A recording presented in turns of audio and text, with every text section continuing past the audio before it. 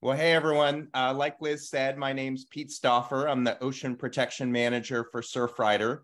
Sorry I can't be there in person. I'm calling in from San Clemente, California, where the national office is. And that's also the ancestral lands of the Ashiman Nation. So I'm going to give you just a very quick overview of our ocean protection work. There's a few core issues that we work on that we'll go through. But the goal is very simple. It's basically protecting our ocean ecosystems, including all the recreational opportunities they provide.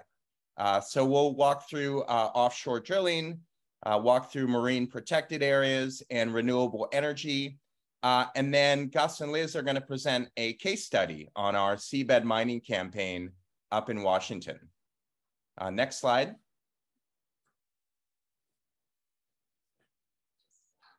So one of the big issues we work on at the national level is stopping offshore drilling.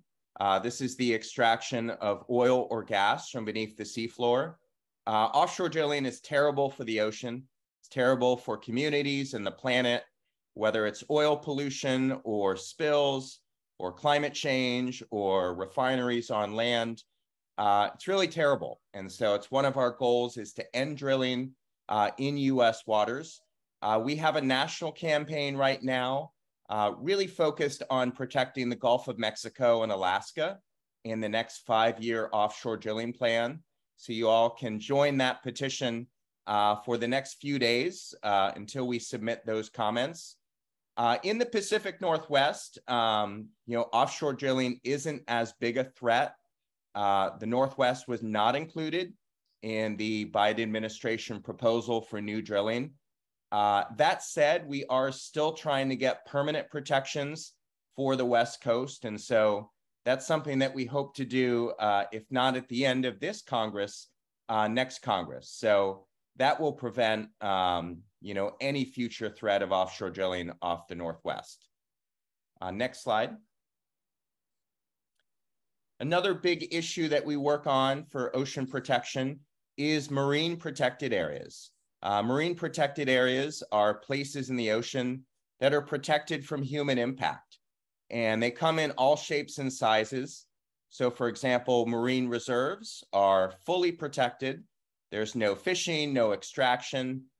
They tend to be smaller, and Oregon, of course, has a system of marine reserves and protected areas in state waters. But marine protected areas can also be much larger, and they can be multi-use. So an example of that would be the Olympic Coast National Marine Sanctuary. So that's off Washington State. That does allow fishing, but includes important protections and research and education. The bottom line is if you protect a place in the ocean, the ecosystem will respond. And this is especially true for fully protected reserves. Over time, you're likely to see greater abundance of marine life, greater diversity, greater average size of organisms. So Surfrider has been very active over the past few decades in supporting protected areas in Oregon and Washington. There's a 10-year review right now for Oregon's Marine Reserve Program, and Charlie's been leading our efforts in that, and should be some good opportunities to help strengthen that program. And then, of course, in Washington, you have the National Marine Sanctuary, the Olympic Coast. There are also other protected areas in Puget Sound. And obviously, both Gus and Liz are great resources for supporting that work. Next slide.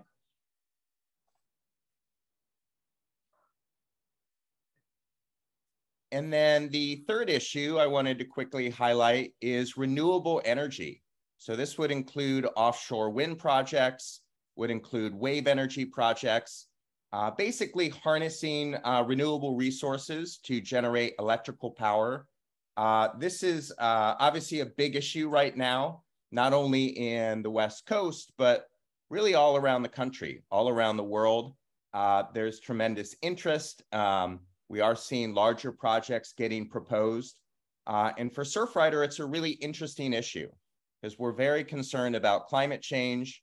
We know that we desperately need to reduce greenhouse gas emissions. So obviously these renewable energy projects are a way to do that.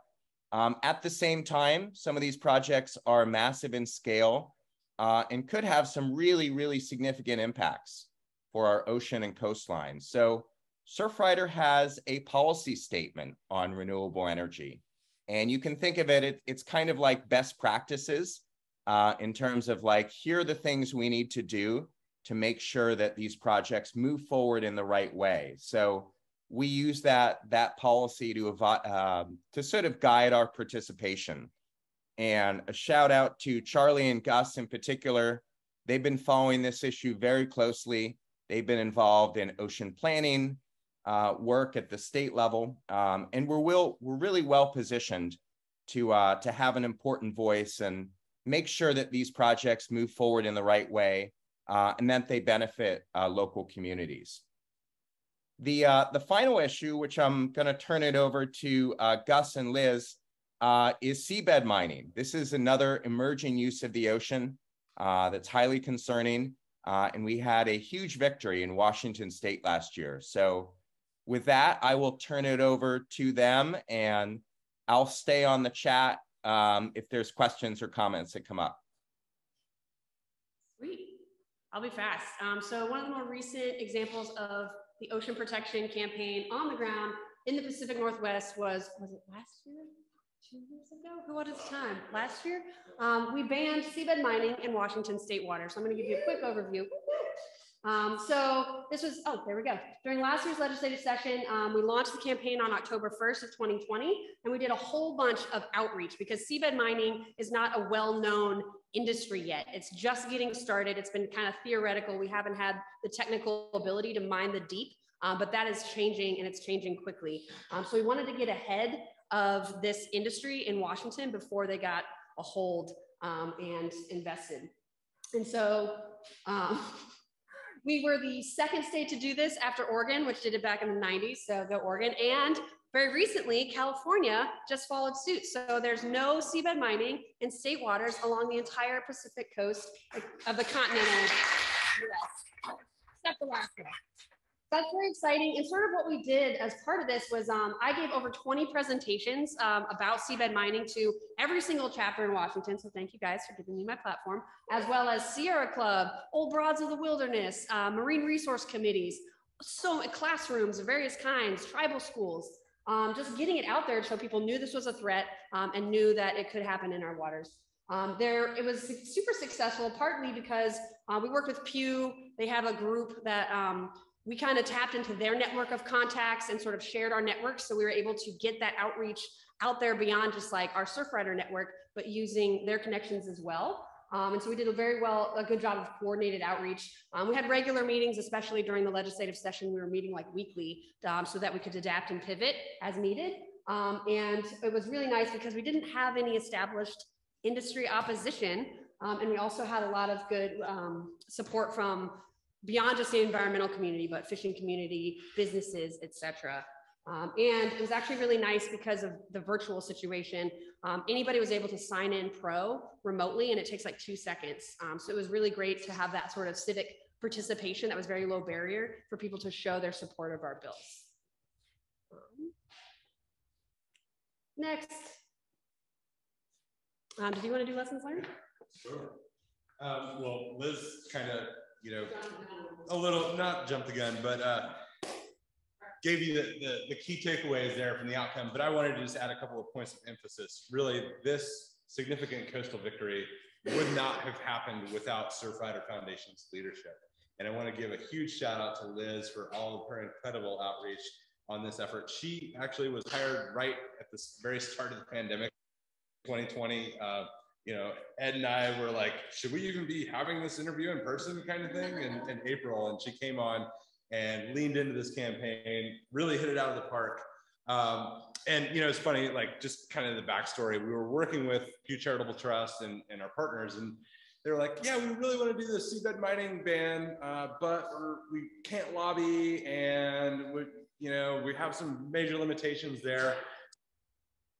We used our network that we have from our chapter executive committee members, Katie Lassiter, who used to be a Olympia chapter leader, was a very high level aquatics division staffer in the Department of Natural Resources, set up a meeting with her and her coworkers, brought in Pew Charitable Trust, and they basically said, look, best pathway forward on this issue is through the legislature. And we predict if you do it, that you'll pass it unanimously.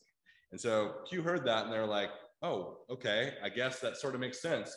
And then after that, I was able to use my contacts in the network, reached out to Senator Kevin Van de Weg.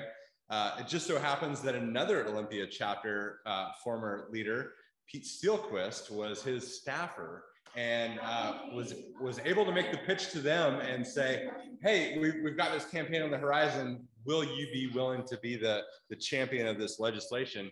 They agreed to it. It passed. Didn't pass unanimously. There was 2 people who voted against it, but basically unanimously.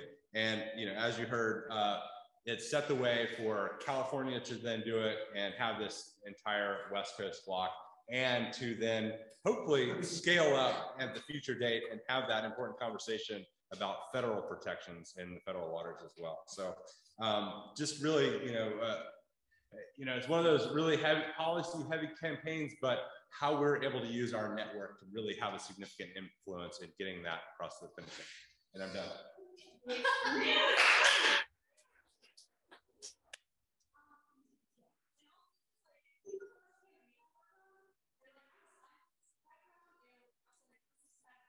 I was like, oh, this is easy. Because it works so cool. And we can talk more about this, about the future ocean protection initiative in the Pacific Northwest after Lucy, Gus, and Charlie later. Mara, are you with us?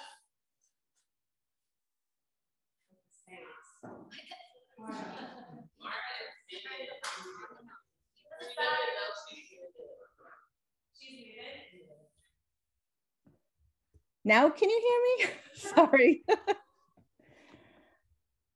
Everyone's good? I should progress, right? Okay, cool. So thank you. My name's Mara Diaz, and I lead our Clean Water Initiative, whose main goal is to protect water quality and reduce pollution so it's safe to surf, swim, and play in the ocean and in our coastal waterways. Next slide.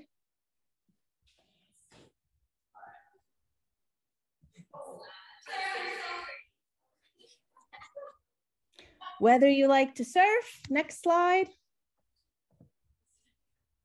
Paddle, next slide. Dive under the water, next slide. No matter what that perfect day at the beach looks like for you or your family, you shouldn't have to worry about potentially getting sick because you're being exposed to pollution. Next slide. Unfortunately, there are a lot of different sources of pollution that we have to deal with. And stormwater and sewage really are the 2 big main ones that are responsible for the majority of the swim advisories and beach closures that we experience across the country. And they're related. Many of the sewage failures that we have, whether systems on regular sewers, combined sewers, septics, or cesspools, they're related to rain and flooding and stormwater. If we'll go to the next slide, you can see how when we have pipes like sewer pipes that have been buried, under the ground and not maintained properly, there's blockages, there's creeks, there's cracks. When it rains a lot, water gets in there, right? And then there's just too much flow in the pipes and it can't all go to the treatment plant. So you get overflow of untreated sewage out into your local waterways. Next slide. And in systems that are on septics or cesspools, they function very similarly.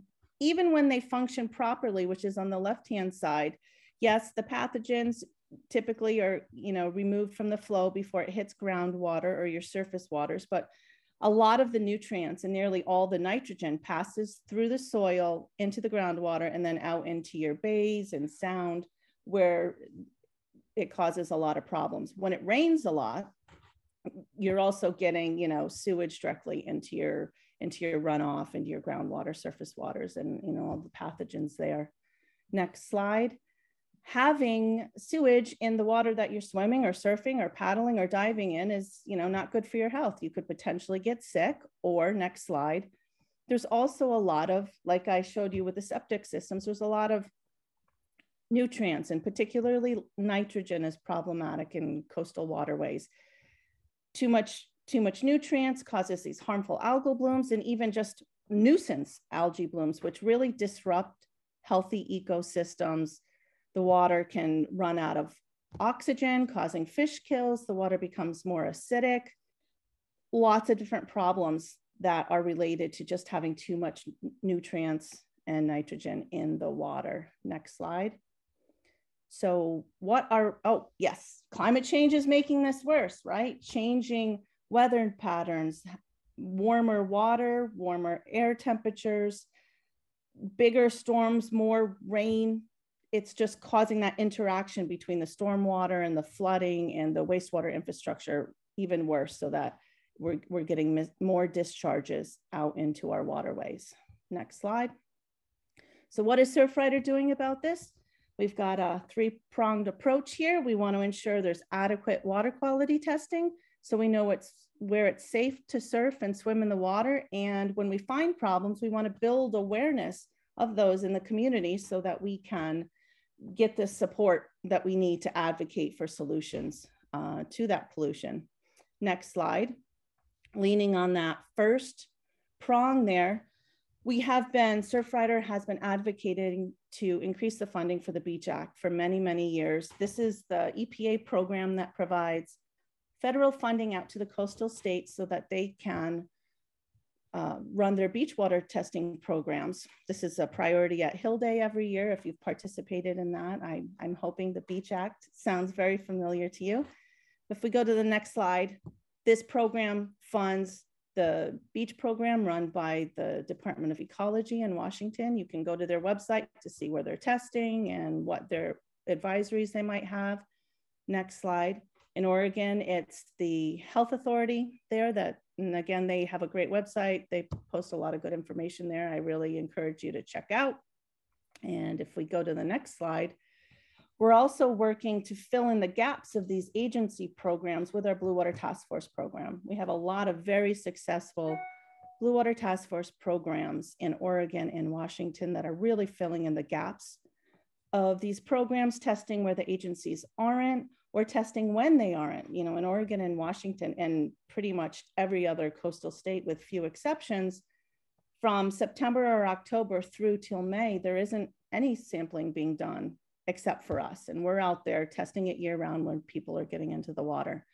Next slide. And as important as testing this water is making sure you're communicating your results and letting people know about what you're finding.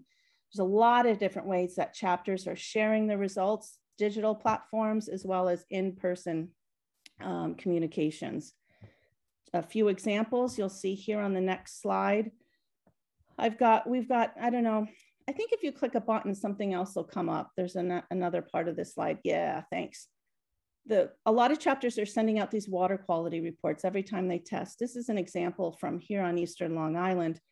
In the new email system that you'll all be transferring over to, HubSpot, I think it is, here soon, there's a template already in there, easy to plug in, so you can get this information out pretty easily in a nice, crisp way. So if you're interested in this, contact your regional staff or Michelle, who I'll introduce you to at the end. Next slide. A lot of our chapters are becoming really savvy. South Sound's doing a really great job at posting content on Facebook and different social media, taking photos of their samplers and where they're sampling, just generating that interest and awareness of their program as well as their results. Next slide. Before I hand it over to Stena so she can talk more about the South Sound Blue Water Task Force program, just want to give you a quick little who's who on Surfrider's Clean Water team. That's me at the top. I lead the initiative, which includes, all of our campaigns that are related to water quality at the federal, state, or local level. And I also oversee our Ocean Friendly Gardens program, which I didn't have a chance to mention here today. But if you have any questions on that, send them to me. But Michelle is listening in virtually.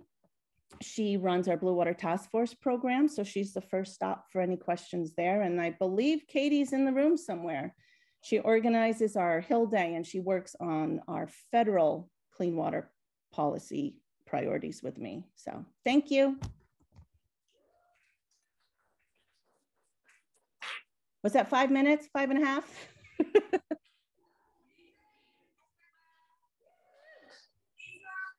Thanks, Mara. All right, I'm Stina, and I'm the Blue Water Task Force Coordinator for the South Sound chapter that Mara so nicely mentioned. Talked about the beach program, which is a rad group. Give them money so they can do all the testing. For us, they just do that through Memorial Day to Labor Day.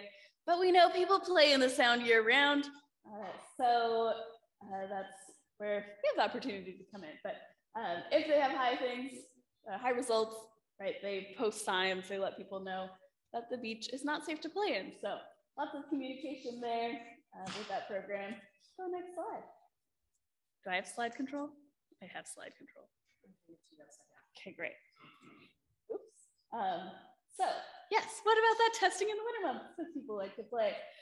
We're trying out the word collaborative science in place of community science, which is in place of citizen science. So this is, try it out as a new inclusive way to think about the partnership that comes together to make good work happen. So we work with Harbor Wildwatch. This is kind of my full-time job hat. So, and the Science and Math Institute, which is a local high school, to make our sampling happen. I said, I guess local public high school. And yes, a public high school. Thanks, Marty. And so we have a fabulous team of volunteers. They go out in these wintertime months to collect a monthly sample. And cheers to Ronell, who has helped develop some incredible signage. If you want to talk about that, we'll talk more later. So, but lets people know, hey, we're out here and we're sampling. And here's where you can look at the results. So we go get our samples, they get sent to the lab. We have students, which is really exciting, who are helping analyze those samples and processing all of that. Next slide. Thank you. Also, the connection with the teachers there. He's able to look at that the day after. Next slide, we'll click into a result thing. And so we can see if our bacteria samples are high or not. Next slide again. And when those things light up, which was last year, there's definitely a sewage spill happening in the Fox Waterway. It's not good when you see lots of Christmas lights. So go ahead, next slide. So when we get high results like this, well, I guess any results we get, we will share, we'll upload them onto the Blue Water Task Force website so you can see the map. Green is low, yellow is medium, red is high.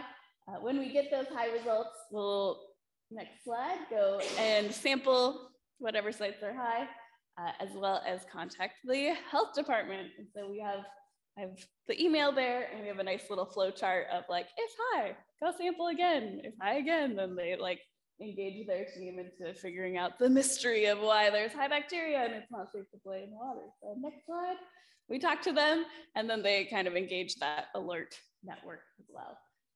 So really, it's a great volunteer collaborative effort with all these people and organizations to make clean water, or at least to document the status of the water. It's not always clean, but that's why we do what we do.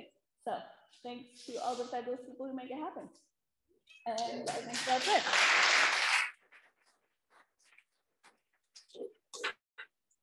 While Jen's coming up here, the value of a lot of these programs is that they organically lead to campaigns. So if you start seeing lots of high hits, maybe there's a campaign there to deal with like dog waste or deal with a stormwater runoff, like a specific point source issue, or help, you know, improve wastewater treatment facilities practice. So, and with that, I'll give it over to Jen. Okay, hi, Jennifer Savage, like I said, Plastic Pollution Initiative. Yeah, I do this thing where I always drink way too much coffee before I have to present. And then I'm like, why did I do that again? Now I'm cracked out on coffee. Okay, so I'm gonna forget everything. I mean, not forgetting, I'm scrapping what I was going to do because I had this other idea, but it will involve some participation. So it's a perfect opportunity. Is everything okay?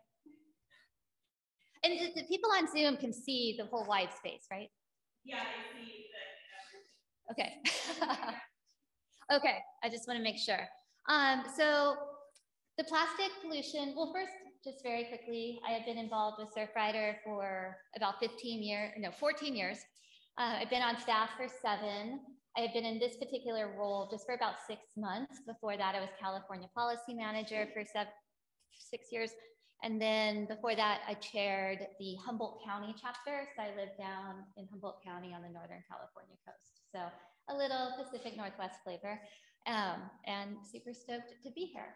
So the initiative has a program side and a policy side. And the way those two things work together is really, really critical to our success. So do I advance the slide? Sorry. Okay. I'm going to skip to that. So our strategic plan goal is to eliminate single-use plastic products so that they don't get into the ocean anymore by 2035. And so what I thought I would do is a participatory exercise, so to speak, about how our program side and our policy side work together. So the programmatic side consists of the beach cleanups and ocean-friendly restaurants, which we are looking to expand into ocean-friendly everything. So we're looking at bringing in other types of businesses, other types of industries into this ocean-friendly program. And right now we're hiring someone to do that job. We also have Jenny Hart, who is our Healthy Beaches program manager. Probably some of you, many of you hopefully, have interacted with her for beach cleanups and coastal cleanup days. And then on the policy side, we have Miho Lagar, and she helps run different things in different states and offers a lot of support on the ground in that way. And then I try to fill in all the gaps that exist. So I will need volunteers. Luckily, there's enough staff here that I can just make them do it if people don't want to stand up. But is anybody really passionate about beach cleanups? Okay, come on up. No. This is going to be very simple. Okay, so you start here. Okay. Okay, and then do we have like a policy person? Somebody excited about policy? You love to go testify, give public comment. Somebody's pointing at Rob. Oh. Okay. Okay, so come stand here. Okay. Okay. So you guys are going to stand next to each other. Each of you take this. Now you can just hold it tight. You can't let go. Okay. And you have to stand together. Okay, sorry, I don't mean to push you around. No, you're fine. Can they? Oh, okay. All right, there we go. Well, but you can't totally face the camera. Oh, okay. This is so Surfrider. Guys, we have to be organized here. Okay. Okay. All right. So this will be good. Okay, preemptive carbon. You get corrected then. Preemptive represents our strategic goal. Is this in the framework? All right, you're our strategic. Wonderful. Yes. So what we're trying to do is get from here to here. So, most people get involved with Surfrider because because they come to a beach cleanup. That's most people's introduction. So program side, take a step forward. Okay, good. Now notice you gotta work in parallel here. And then people get excited about, why is all this trash? We gotta stop this.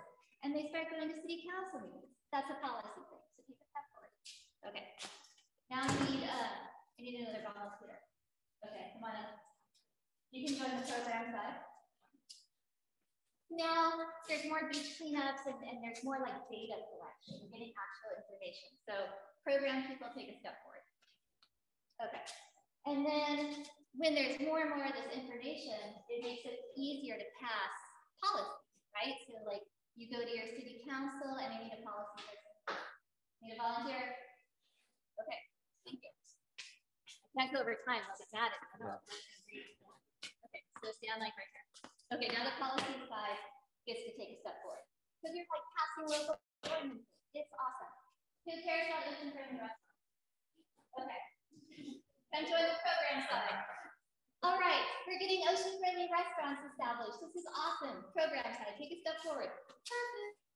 Okay, and with all these like local ordinances and the ocean friendly restaurants, like there's a bunch more media attention. So take like half a step. Okay, you can't leave the policy side behind it. We got to have policy to make lasting change. So, all right, we need maybe a couple other people. Who wants to be on policy? Katie here? Come on. A couple too. Because like now there's like even more participation, right? There's more people showing up at the beach cleanups, which means more data is being collected. So take a step forward. Take half a step for more media attention. Okay. You're gonna have the goalpost is shifting. Okay. So then is there anybody? The Zoom people can't hear me. I'm so sorry, Zoom people.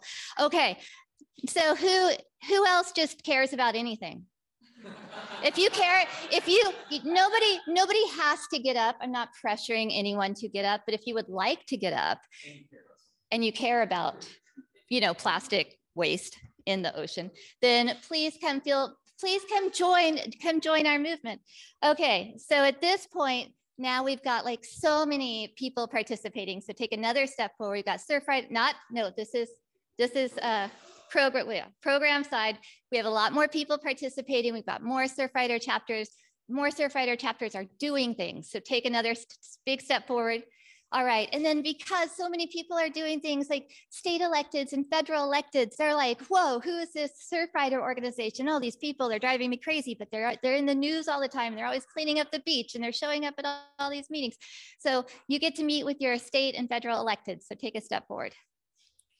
Okay, so now here we are. We have Surfrider chapters everywhere. We've got all these local ordinances tackling like polystyrene and single-use bags and all these different things.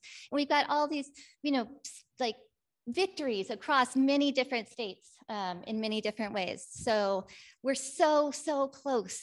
We're not quite there yet though. We still have to pass federal legislation. So this is where we are right now. Thank you for your participation.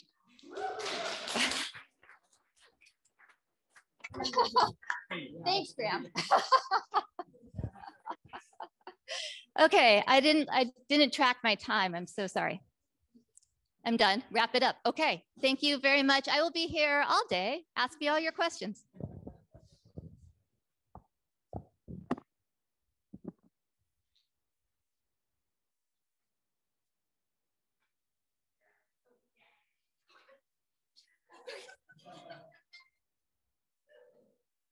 Where's my slide? Oh, I have to do it myself? No one lets me do this. I don't even understand.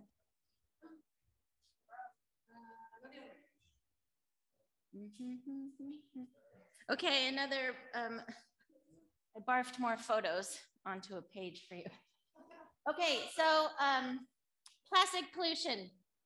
So I do think it has helped that I was a former teacher for 17 years and I was already involved in environmental education. And so that has really given me like a way in to the public school system.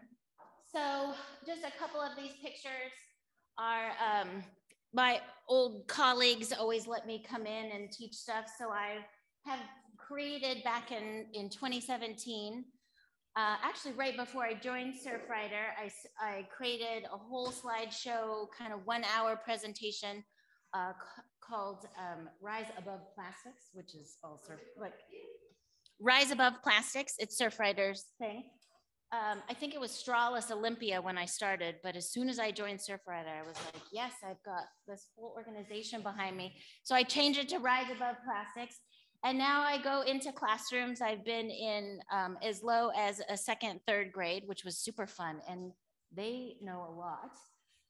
Also invited to high schools to give the presentation. And then one of the cool things in our community, there are programs who do water quality testing with teachers. So they train us to then do water quality testing with students. just obviously, because we've already heard that there's not a lot, a Department of Ecology can't be everywhere. So the students actually put on goggles and do this chemical testing on site. And so I was involved with that for over 15 years. And at the end of that school year, there is called a Green Congress. And all of the students in the area get to come to an environmental conference where they get to share their water quality data. But there is also an opportunity for them to take classes in all sorts of environmental information. And so I've been there since 2017. Well, before that, I was there as a teacher, but when I joined Surfrider, I moved to being a class that students could take on plastic pollution education. So that's that one. And it's really cool because there's 500 students that go to that. So wearing my Surfrider shirt around and having that as my, I don't know what that saying, I forgot the saying. Anyway, it's cool. Then being invited into community organizations. This is the Wet Science Center in downtown Olympia. So getting to do it there. And then that's more community. There was a Girl Scout troop there though, so that was super cool. And then of course, this is doing the 2 funny little TV shows, which was also sharing about plastic pollution. And the cigarette butts, and why I brought this up, because my brain is like a sieve and I don't remember things. This one was called Mission Nonprofit, and this was called Just Kidding Around, which isn't, plastics pollution isn't funny at all. So maybe that's why it was such a strange show. And then our cigarette butt cleanups that we do, and we really are trying to educate. Just, it's so surprising these days that so many people still don't know that the filter is plastic fibers. And so we really work a lot on that, and that's become really popular. Because I'm blue, I almost cried at our last downtown Olympia cleanup because we had 24 people, all ages, come to that cleanup. It was so cool. So the city of Olympia has 6 of our cigarette butt canisters. So there is that connection with the downtown. And then, so that's what I was going to tell you. Since 2019, we have picked up 91,000 cigarette butts from the downtown streets of Olympia. It's actually something that we really, I keep thinking we're going to change this program in a way to just be more data-driven that can be used for something. I guess I need a little bit of help with that because I'm too lofty. But I mean, obviously it's not cool that every month we do this cleanup and every month we get anywhere from 3,000 to 7,000 butts at a time in 1 hour. So, I mean, it's kind of ridiculous on the same streets. Anyway, it's making me all red and hot just thinking about it. And then the last really cool thing, I'm almost done, was the Sustainability in the Prisons project. And if you want to hear a little bit about that, I'll tell you at lunch. It was a little sad, though, to tell them about plastic pollution and then they're trapped in prison and couldn't do anything about it. But it was so good.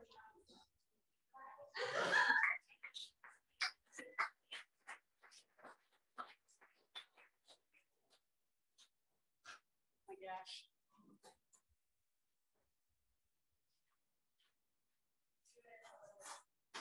So Staley was not able to present live today, so she recorded, she's our senior legal associate. She's helped us out tremendously here in Washington and Oregon on all of our beach access issues, especially because they're pretty complex legal issues typically. So she's going to talk about our beach access campaign, our initiative, words. All right. Hi, everyone. I'm Staley Prom. I'm Surfrider's Senior Legal Associate, and I hope you're having a great conference.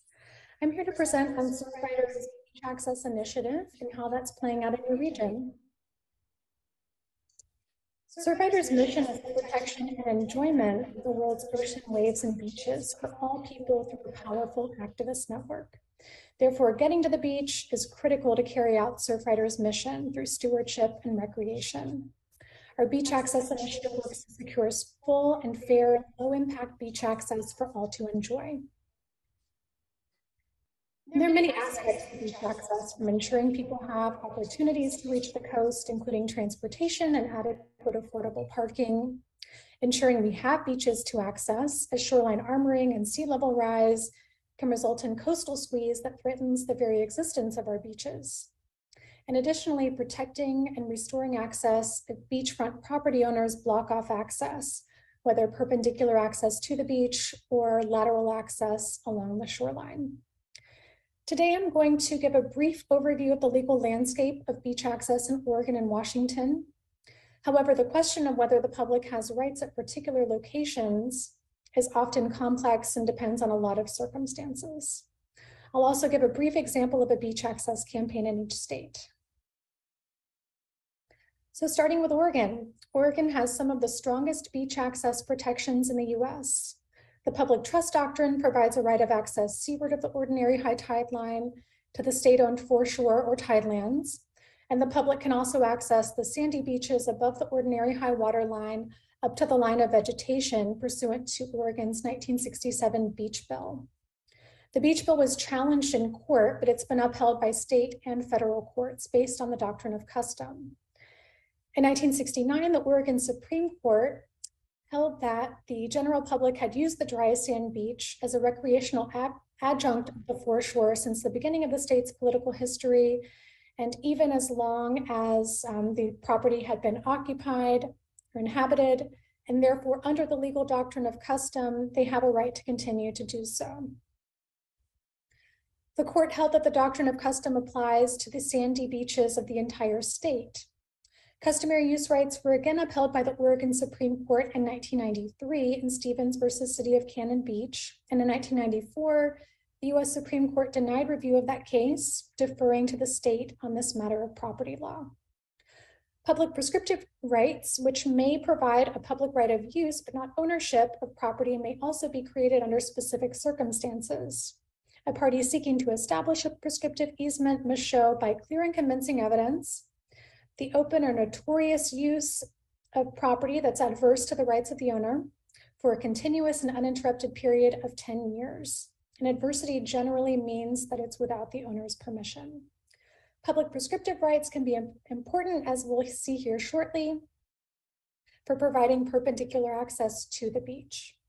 There are other means for public rights, including express and implied dedication, even if property is privately owned. So in Oregon, you may have heard about Surfrider's lawsuit to restore access to Lighthouse Beach. And I understand that Sam or Carmen will be presenting about this campaign here today. So I'll just note that here we're seeking to have the court declare that the public's past use of a trail to access the beach has given rise to a public prescriptive easement. And you can learn more at our Legal Coastal blog and the websites here on this slide. Next, Washington beach access. Washington also has strong beach access law. The public generally has access to the wet sand below the ordinary high tide line for all tidelands within the state, including in the Salish Sea, the Puget Sound, and the Strait of Juan de Fuca. The Washington Seashore Conservation Act, which codifies the public trust doctrine, protects access to the state's ocean beaches below the ordinary high tide line. And under the state's public trust doctrine, the public may access trust property for navigation, fishing, and other incidental activities, even when it's privately owned. However, no Washington court has ruled whether walking on the beach or wading in the water on privately owned beaches, stream banks, and tidelands is a right under the public trust doctrine, although Surfrider would argue that they certainly are. Finally, we're keeping an eye on a case called Friends of Güemes Island versus Kevin Duncan, and I hope I pronounced that correctly, that raises custom and the scope of public trust rights and whether that includes the right to walk along private beach property. The trial court seemed to get it wrong in a decision earlier this March, as did an appellate commissioner upon a request for review. But a trial will continue on whether past use gives rise to customary rights. One example of a Washington beach access campaign is at Cherry Point, where earlier this year, Whatcom County granted an industrial private property owner's request to close a road that provided vehicular access, to close a road to vehicular access to get to Cherry Point Beach. Following public outcry, the county actually required the road be reopened, but in case they attempt to close it again, Surfrider's Northwest Straits chapter requested that the legal department assist in analyzing public rights for this beach. As I mentioned earlier, this and other questions surrounding beach access rights at specific properties are incredibly fact-based and depend on a lot of circumstances. But as an example of how we can provide support, here we prepared a 4-page memo, a 4-page one-pager summarizing the public's rights under the public trust doctrine, the relevant aquatic reserve management plan and related laws, and the county's shoreline master plan. And the intent was that Surfrider could share this with the county to educate them about why the road and the access to Cherry Point must remain open. So this has been a very brief general summary on beach access. It's a very complex area with a lot of nuance. So if you have any particular questions, any specific questions come up, please don't hesitate to reach out to the legal department. And I hope you have a great rest of your chapter conference. Bye-bye.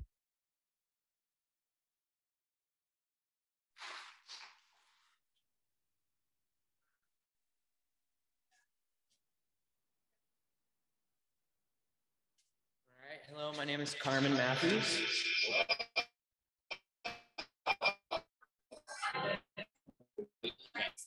And I'm the Tuesday chapter's point person for legal counsel on the Free Lighthouse Beach campaign. Lighthouse Beach is a very important site and a coastal gem for us, not because it's the best surf spot in the world, but because it's where everybody goes to learn to surf. It's a place where people bring their families, and it's not an over populated beach. It's been a place where I learned to surf. Most of the people who I know learned to surf there, and it's a treasure for our area and for everybody who visits the York Coast. So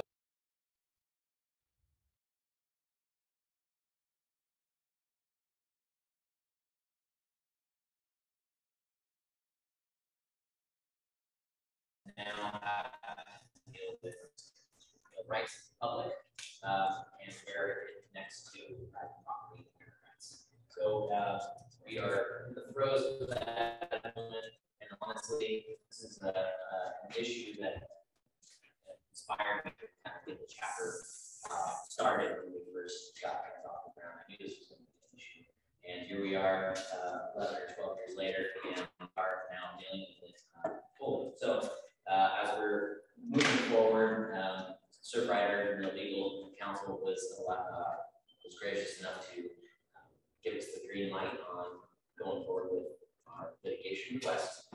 So we have filed a lawsuit against the property owner for a prescriptive easement, and we are at the moment in some types of negotiations, or hoping to negotiate and find the best path forward for all. But of course, the main objective being legal public access for Lighthouse Beach. I'm really excited how things are going. I mean, sometimes it's slow, sometimes it's hard, but we've got a great crew working on it.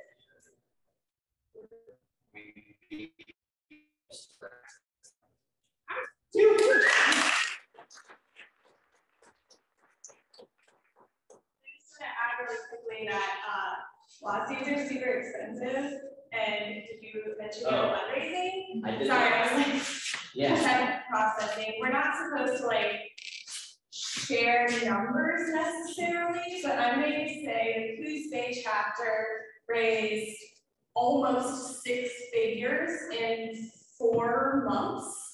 Because to get a litigation request approved, you have to have at least half of the estimated cost of the lawsuit either pledged or in your bank account. So they had to have half of that to get approved to file a lawsuit. And so they were able to, they worked so quickly to raise funds that then it was intense. Yeah, and one more key component of the fundraising of that, an interesting fact would be that most of the largest donors are actually people who live and reside on Lighthouse Beach.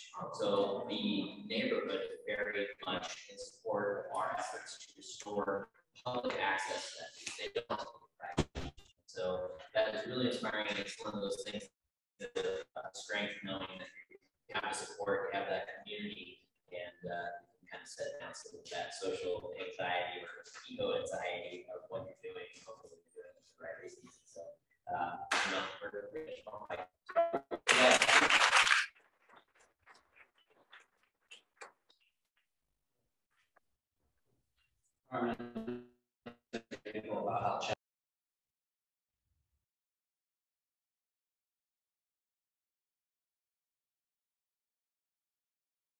Hello, can you all hear me?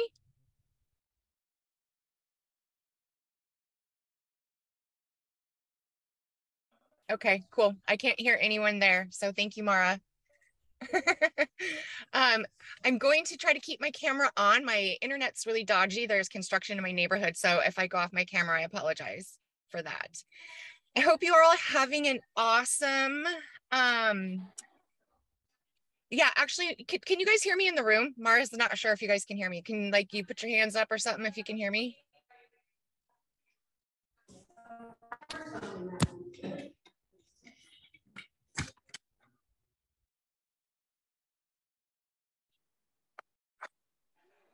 Okay, tell me when you want me to talk.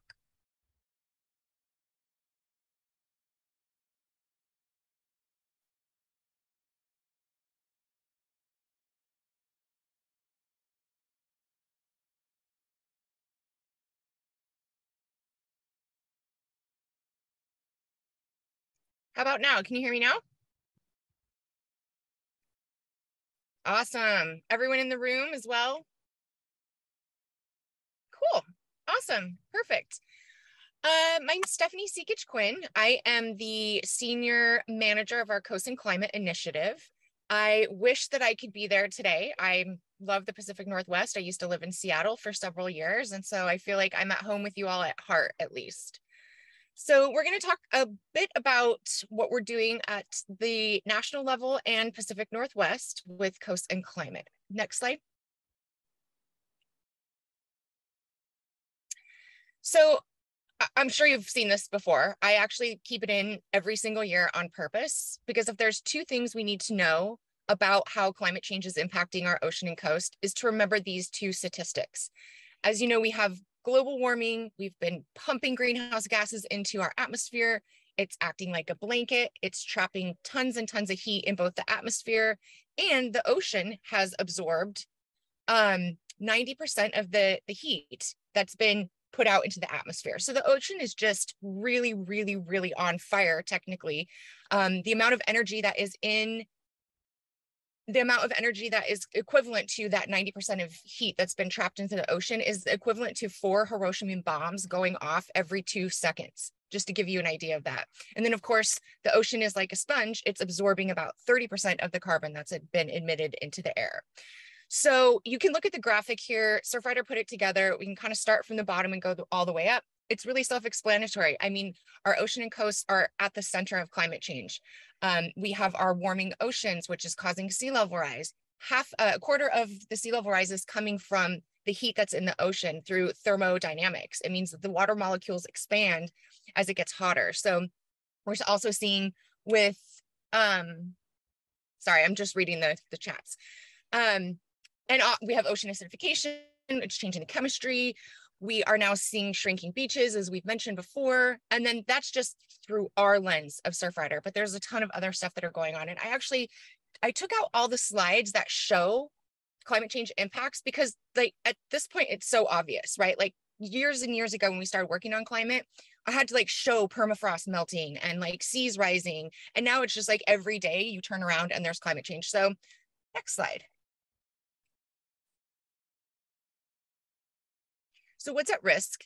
Obviously, it's everything that's close to us, including our ecosystems, our public transit, our infrastructure, national security. There's multiple Navy camps on both seaboards that are basically going to be drowning. On the East Coast, there is Hamptons Road, and they are already planning on how to relocate that entire base there. And of course, mental health. And I was really happy to see that you all have someone coming to talk about climate anxiety and what that feels like, because I mean, the kids these days, that's what they're saying they're most nervous about. So we can't overlook the kind of heart, mind, and body connection to this as well. Next slide.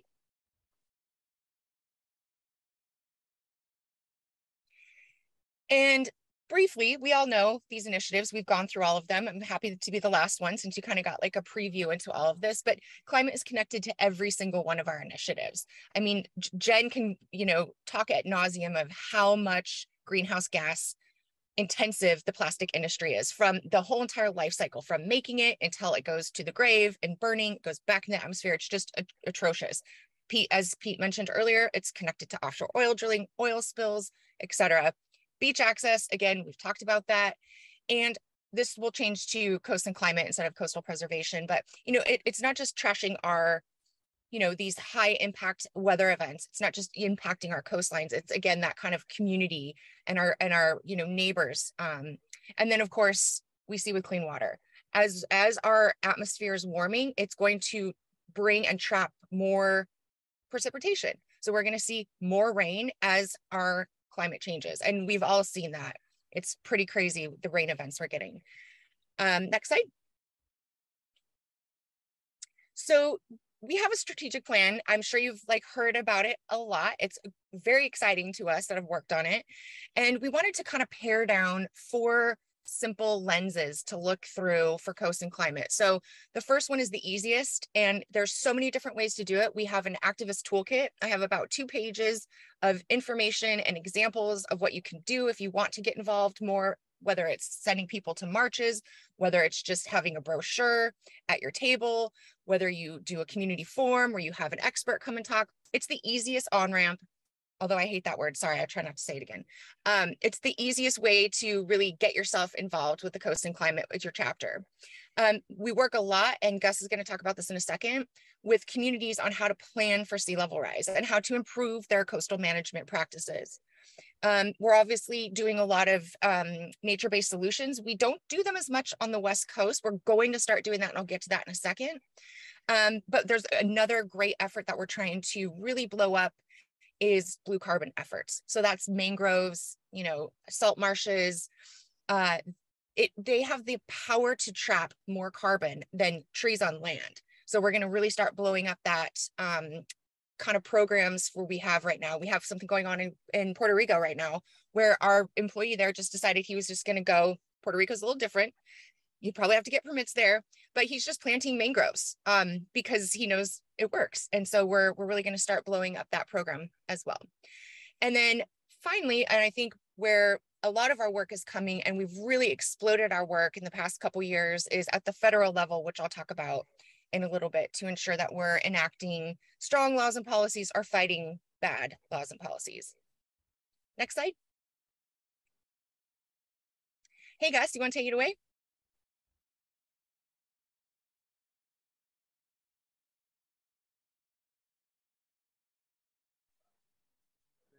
But I want to just give a little snippet on sea level rise.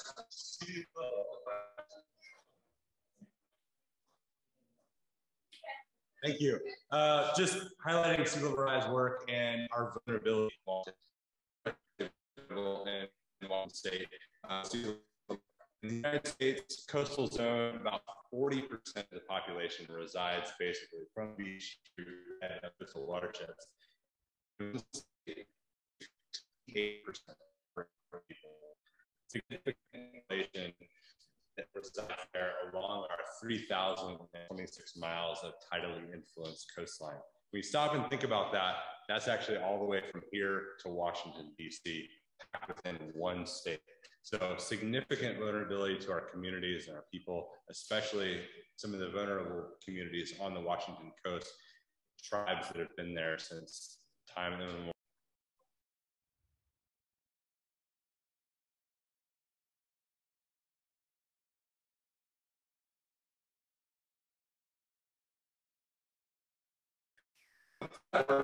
We did many years and got a lot of the really key language in that, and the in 2016 was a big changeover in county commissioners in Grays Harbor, and basically came in at the last minute, 11th hour, and stripped all that really good language out. That was a huge wake-up call to us that we needed to be stronger, and that we needed to actually pass a statewide policy that requires utilize this best available science in their planning efforts. So we've been working on that with staff through the State of the Beach report, calling on this need.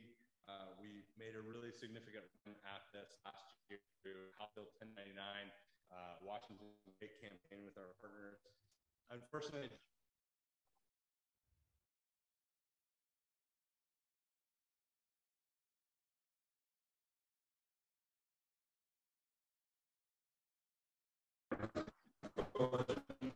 and one of Governor Jay Inslee's priority legislation this year. So we're going to get it done. It's just a matter of time. That's going to be a pretty significant group. So that I'll pass it off to Charlie.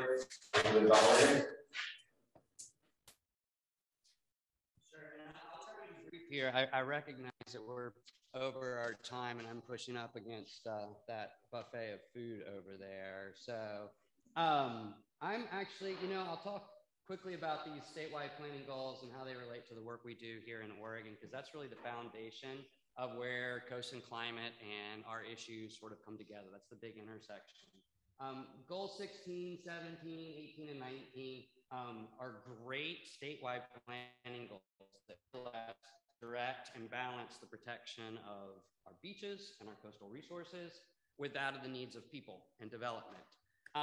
So these are pretty strong statewide guidance that protect things like our beaches and our estuaries and seagrass beds.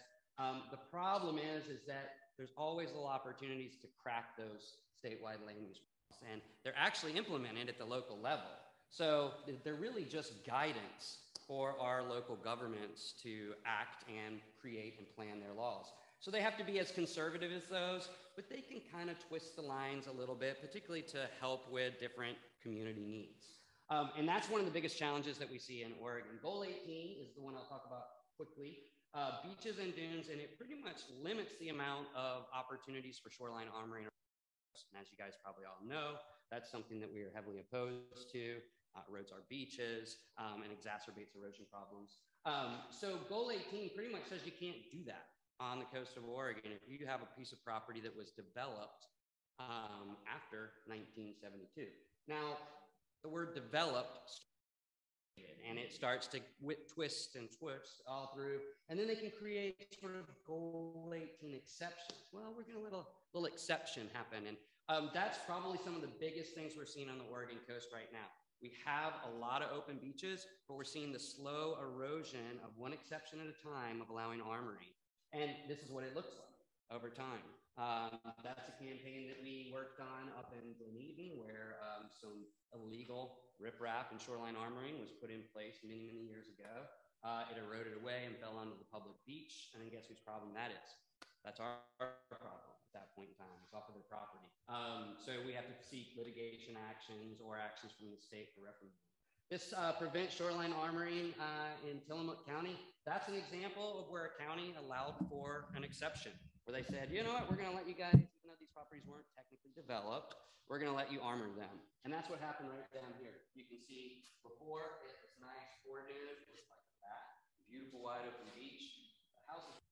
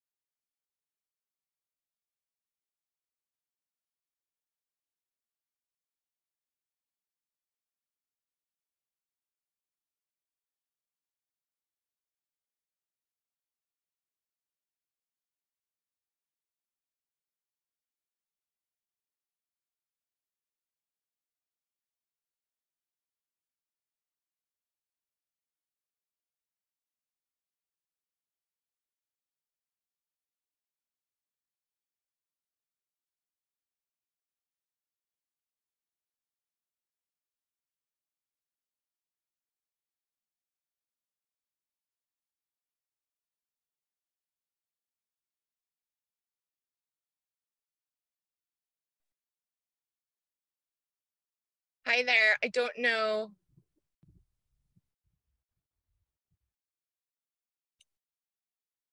If you can hear me, I'm going to assume you can. We can hear on the Zoom call. We just can't hear them. This sort of happened to us earlier too. Okay, cool. I only have like a couple more slides. I don't know if we're gonna watch a video, but I know you guys want to go to lunch.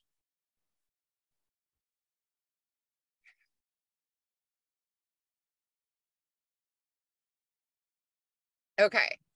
So just we're going to kind of bring it out back to the national level. We publish a report every year where we grade states on how they're managing their coastlines and responding to sea level rise. And the Pacific Northwest is doing awesome. Actually, the entire West Coast is doing awesome.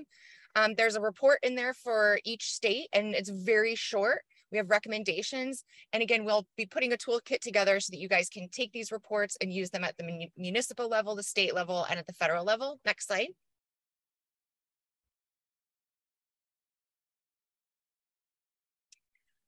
As I mentioned, the past couple of years, we've really exploded our presence in DC.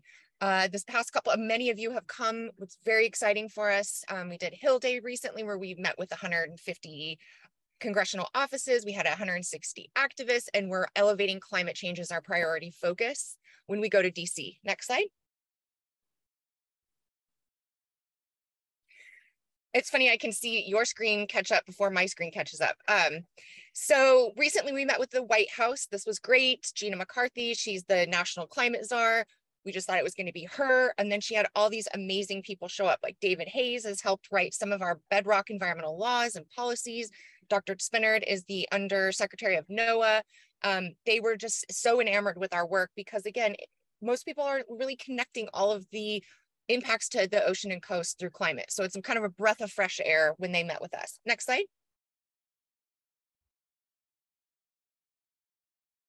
And yes, this is great news, but I have to put a caveat in here. There's a lot going on, and any given day, we're watching a half a dozen bills at the federal level. As you all know, Biden finally signed the Inflation Reduction Act. It really gives a lot of money to climate action for coast and ocean, which is great. It's not perfect. Obviously, I think it's really important to put that in there. There's an exception for drilling. And so because it's not perfect, we really want to keep on the administration so that he can use all of his executive powers before he's out of office. So please go to our website and take action and send it out to your social networks. We really do want to make sure Biden is putting his money where his mouth is, saying he's going to be the climate president. And there's quite a few things he can do under executive orders still, including banning offshore oil drilling. Next slide. And then this is a piece of legislation we have a toolkit for. I'm not going to go into it too much, but this is kind of a cleanup bill from the Inflation Reduction Act, where if we can get a lot of these things passed, again, offshore oil drilling, making sure we're doing renewable energy in a safe way. So while we have this great investment of $370 billion from that act, there's so much more to do. So again, go to our website. We have an action alert for this bill as well. Next slide.